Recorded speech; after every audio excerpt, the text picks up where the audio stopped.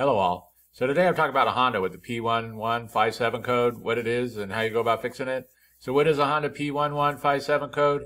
Well, it's an air fuel ratio sensor, sensor 1, AFS, line high voltage or air fuel ratio sensor. And what does this mean? Well, the onboard computer uses different sensors to get the air fuel ratio right inside the engine for the combustion. And it's seen a problem with one of these sensors, and so it had to be troubleshooted to know why. And with this code, the main sensor that it's seen an issue with will be the upstream oxygen sensor. This is located on the exhaust, and it'll be located before the catalytic converter. The exhaust will have two oxygen sensors. It'll have one after the catalytic converter called the downstream, and it'll have one before the catalytic converter called the upstream. And this is the sensor that the code's pointing to.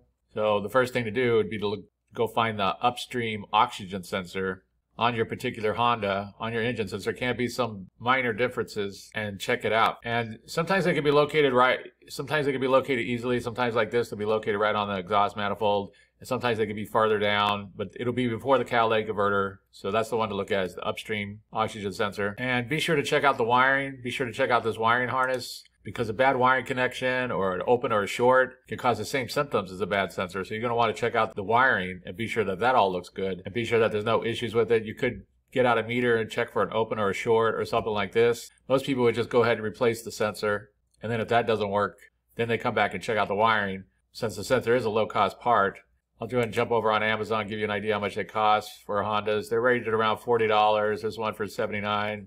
$50. They're not hugely expensive parts, and most people would just go ahead and swap it out, but they can be tested before you swap them out. If you wanted to, you could test them and test the wiring before you swap it out, however you want to do it. Just be aware that wiring can cause issues if there's an open or a short or a bad connection. And replacing an oxygen sensor is usually an easy task. There's special tools that you could get to remove this if you don't want to cut the wire, or if you don't want to use an open-end wrench for some reason. You could get a special tool. Many people, when they go to remove these, they'll cut the wire, they'll put a socket on the old one, they'll remove it, and they'll use an open-end wrench when they put the new one in. But there is special sockets that you can get. They got an opening on one side for this wire. So when you go to order an oxygen sensor, if you want that, then be sure to get that socket too. But not everybody uses it, so it just depends on how comfortable you feel using an open-end wrench to put the new one back in. And so that's basically it. I just wanted to give a real quick brief overview of how you go about fixing a Honda with a P1157 code. If you have anything to add, please comment down below. If you have any questions, ask me and I'll try to answer them. If this video helps you, please click like, please click subscribe, and have a good day.